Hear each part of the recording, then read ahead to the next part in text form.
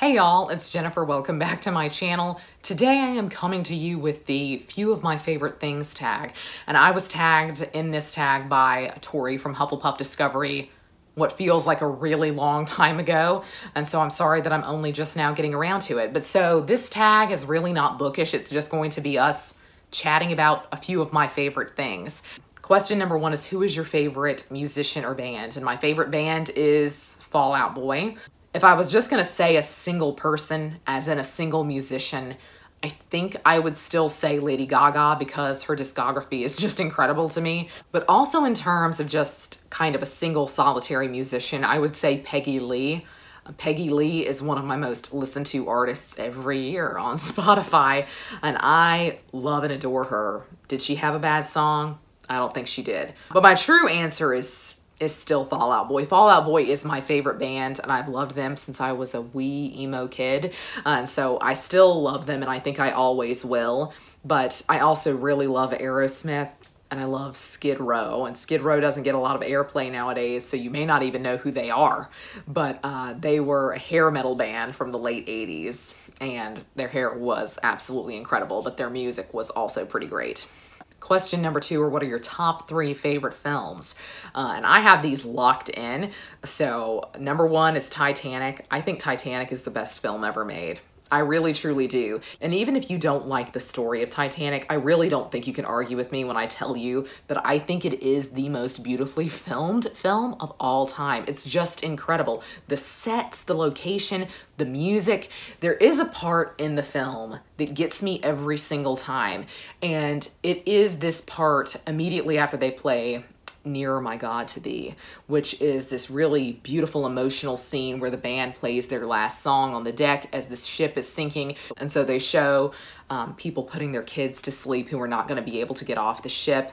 They show an older couple in bed with the water rushing in. They show all of the dishes clatter, and they show, you know, the water rushing down the hallways. It's just a really beautiful and impactful piece of cinema, in my opinion. But immediately after this scene, this is the scene everybody talks about, but immediately after this scene, there is this swelling crescendo of music when the glass dome on top of the ship breaks. And this is where a lot of people have clustered for safety. And so it is just genuinely, to me, still one of the most stunning pieces of cinema I have ever seen. The crescendo of the music as you see people running up the deck, because by this point the ship is going down. So she's at a diagonal. People are running up to get to the end of the ship. People are screaming. The glass dome breaks. People are getting sucked into the ship. The pylons start falling. It is just a genuinely beautiful film. I will link to that scene down below if you haven't seen it in a long time, and I think you will still be floored by it. Every time I watch Titanic, I feel as if I am seeing it for the first time. It holds the same magic for me every single time I watch it. My second favorite film is Pirates of the Caribbean, Curse of the Black Pearl. No one is shocked. So this movie was transformative for me, as I'm sure it was for many a 10-year-old, but I still to this day remember seeing this movie for the first time. I remember being in the theater, and I remember being wowed. I will say my first love, I think, was Jack Dawson from Titanic, but my second love was Will Turner, and he's still number one for me. Call me Orlando Bloom. The most handsome man, genuinely he is, and there are several moments in this film when you just see him standing there and you're like, how are you looking like this? How can you look this good just standing outside? He can. It's just incredible how well the clothes fit him. But this was incredibly well cast. It's really funny. It's really adventurous. And I love anything set on the sea. That's what I've come to the conclusion, is that if it's set on a boat, I'm probably going to be interested in it. My third favorite film is The Mummy. And so no one is shocked by that either, I'm pretty sure. What do I need to say about The Mummy? It's also one of the greatest films ever made. Everyone loves it, so I don't feel as though there's much that I need to say here. It's just a really excellent film. Number three, what is your favorite scent? In terms of candles, anything that smells like food or a baked good. So something that smells like cookies or cake, that's really what I'm into. Or even coffee. I really love coffee-scented candles. In terms of me personally, I don't wear a scent, I don't wear any perfume, and I also don't wear scented lotion because I feel very sensitive to that. I don't really like the smell of most things. And so I use mostly unfragranced lotions and body washes and shampoos because I think it's too much. I don't really like a scent. If I did though, I do think I would like rose because some of my skincare products that I use smell like rose and I really enjoy them. And I would never have said that I was somebody who was into a floral scent, but they're really soft, I think, in skincare, whereas they can be really artificial feeling in actual body lotion. Number 4, what's your favorite Disney film? Okay, controversial opinion time. My favorite Disney film is Pocahontas. I love Pocahontas, I'll die on this hill, because Pocahontas is just so well done. Pocahontas was actually the first movie that I ever saw in a movie theater. I don't remember this, but I have to think that it probably does impact my feelings towards it a little bit. I know that Pocahontas is extremely inaccurate, and I completely understand that. Absolutely, I do. But the message of the film is so meaningful to me, and I think is such a wonderful message for kids, is that this is how it could have gone. And that's what you really wish, I think, watching this movie. It doesn't matter to me, the inaccuracies, because to me, the point of the film is this really, really wonderful and impactful message. And Pocahontas is another movie that I always feel as if I'm seeing for the first time. I always get emotional when I watch the ending of it, and she waves to him. I get emotional every single time she starts running through that forest to wave. And apparently as a child, I used to stand at the TV and cry when she told him goodbye. So I'm still secretly a 5-year-old. That still really makes me emotional. But I think the film is so romantic. I really just love the relationship between John Smith and Pocahontas. It's one of the few Disney films where I felt like the love interest and the princess had a lot of interaction prior to the end of the movie. And so that is something that I've always really liked, is just the relationship that they have. If you forget about the fact that this is telling supposedly a real life story, I think you can really enjoy Pocahontas for what it is. It's got slammin' music. I mean, truly the greatest soundtrack. The cast is incredible. The story is so wonderful. It is truly my favorite, and it's one of my favorite movies. But probably in my top 3 are also Mulan and Hercules. Mulan is, I think, maybe unequivocally to me, the greatest of the Disney movies. I think there is no flaw in Mulan. Mulan is just an impeccable film. It is so good, again, at getting its message across, and I'm also always kind of emotional when her dad talks to her and says the flower that blooms in adversity is the rarest and most beautiful of all. I just love it. I think there's such really great messaging in the films of this era from the late 90s. And I'm not gonna lie, I'll Make a Man Out of You is the song that gets me out of bed in the morning. It's what my alarm is. So that's definitely also a banger. Another great soundtrack here.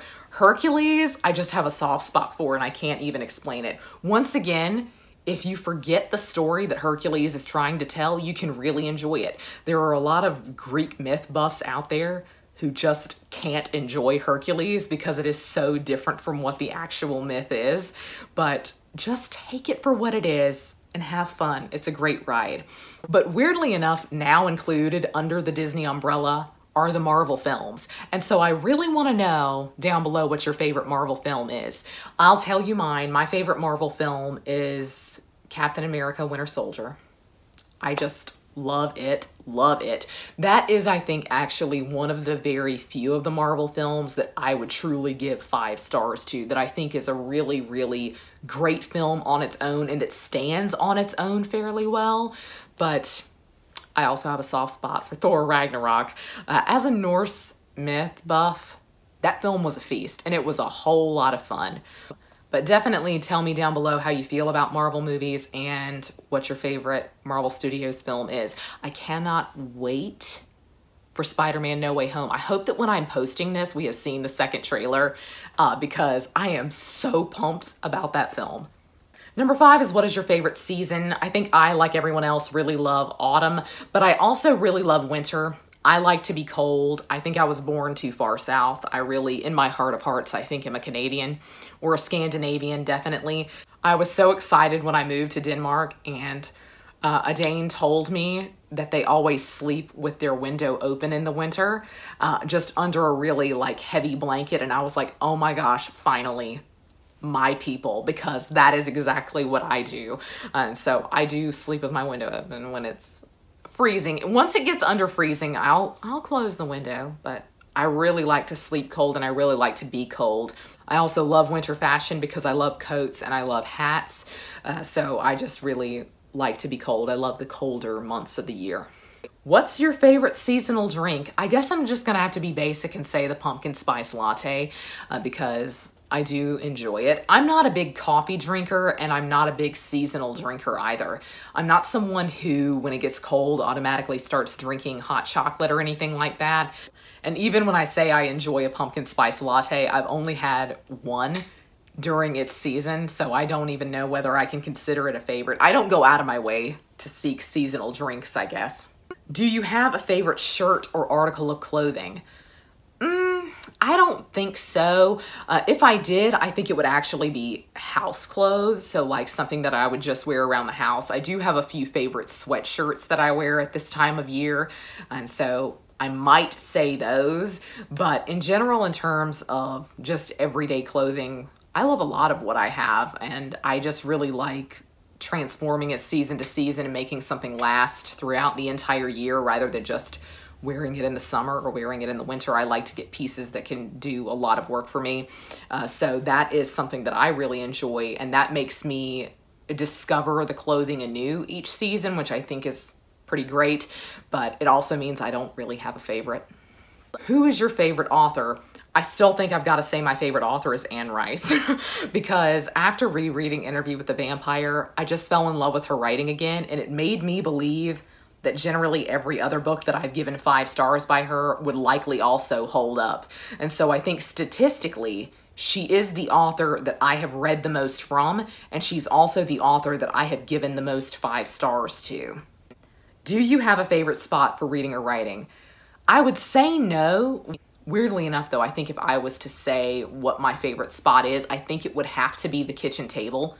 I really love reading at a table, especially a big book that can fold open and stay open.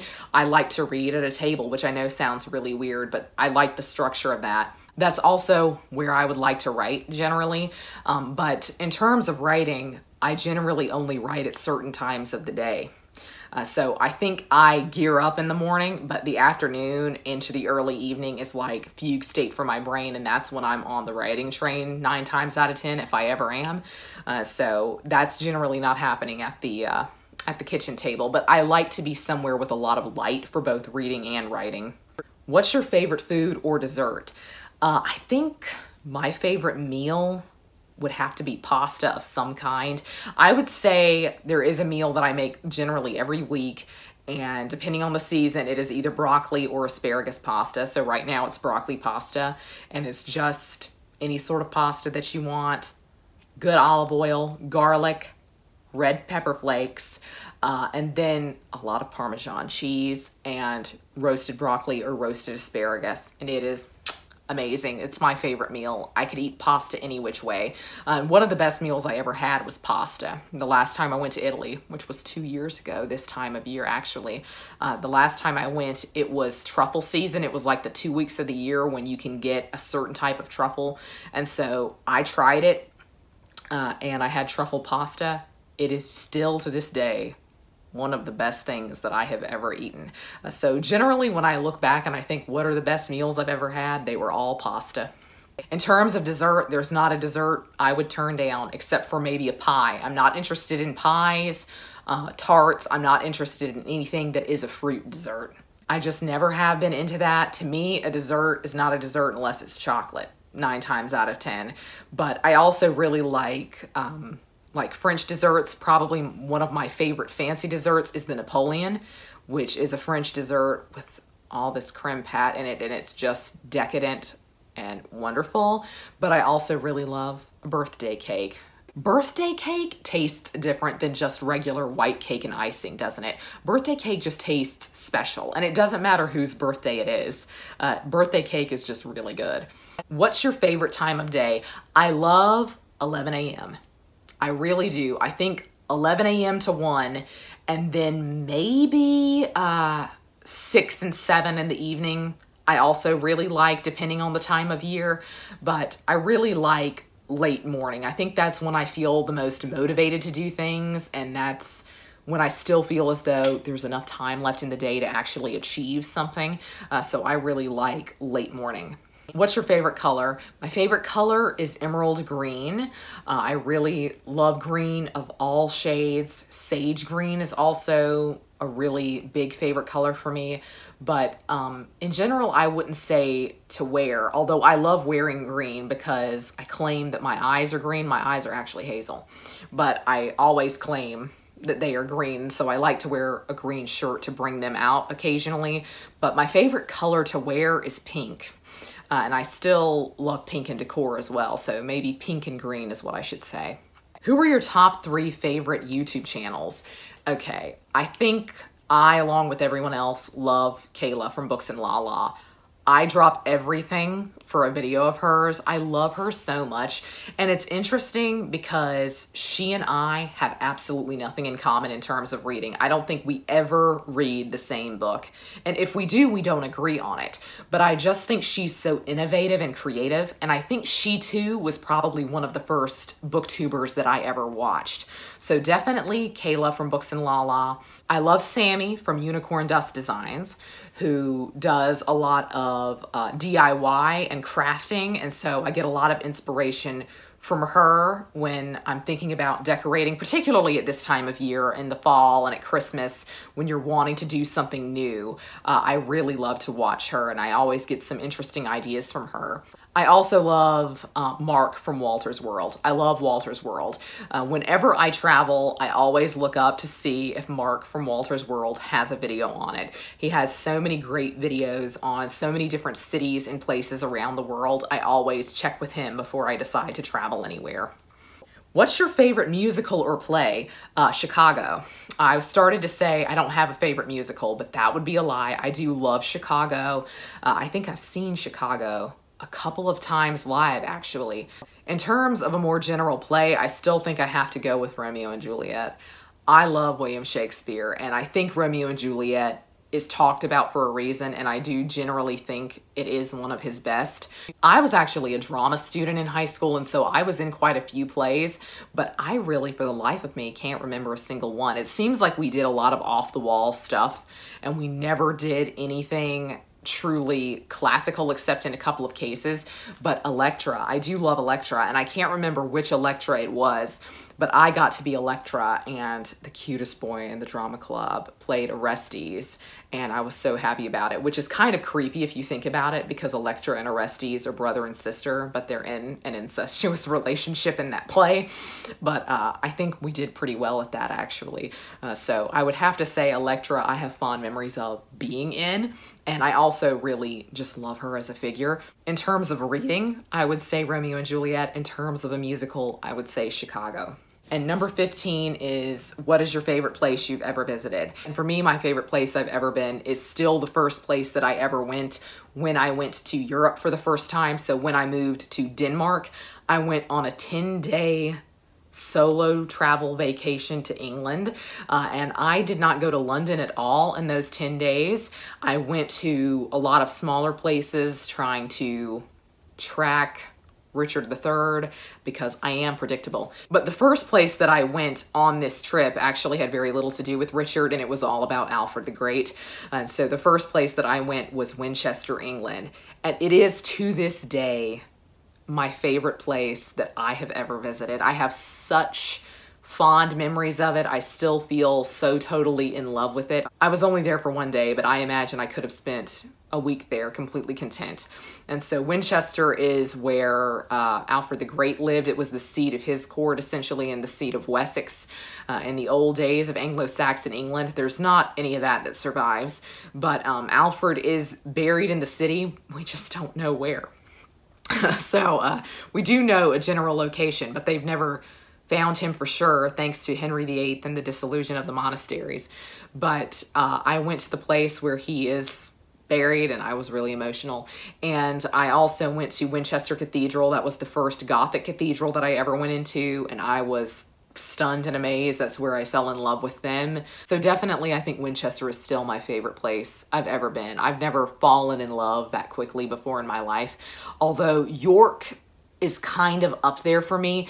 York is an interesting one because I don't even feel as though I really saw it as a tourist. I feel like I walked into town and my brain just took roots in the city. I was only there for 3 days. Physically, but mentally, I never left York. I'm still there. But there are so many places that I could have named. Rome is really, really close to my heart, as is Florence. And so is Paris, actually. Paris is very, very close to me. And I've loved everywhere that I've ever been in France.